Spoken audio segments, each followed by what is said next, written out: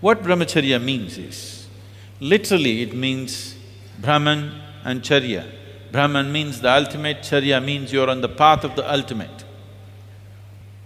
When we say Brahmacharya, this is particularly relevant in terms of sadhana. There are other ways for the feminine, but particularly relevant to the masculine or the male body, because the seed of life that is in a man, if he is willing to transform this, when I say the seed of life, a single cell which is able to create another human being.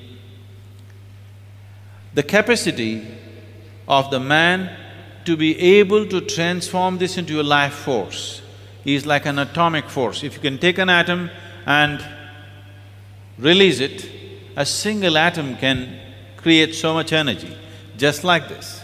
But the same capability is not in a woman's body because it's a compulsive cycle.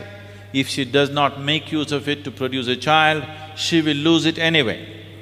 She cannot hold it in her body, she cannot make use of it in any sense because it dies periodically. But what is referred to as virya, to transform this is brahmacharya. So you will see at various times, people say, we cannot fight with him because he is a brahmachari. This does not mean that he is just willing to die, just that. No, it is just that they cannot kill him because every seed in his body, he has transformed it into a fresh life. And the nature of his life is so big that it is no more as mortal life is generally.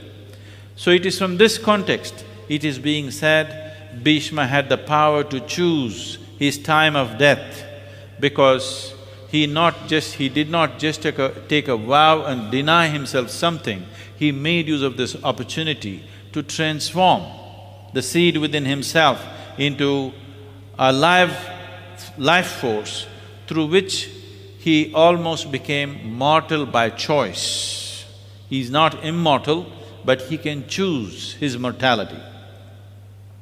He can choose the time and place of his mortality, which is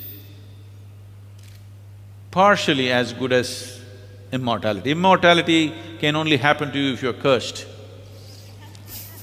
Yes, if you live forever, can you believe it? The torture of it? No. Immortality is a curse. Choice of being able to die when you want to die is a boon.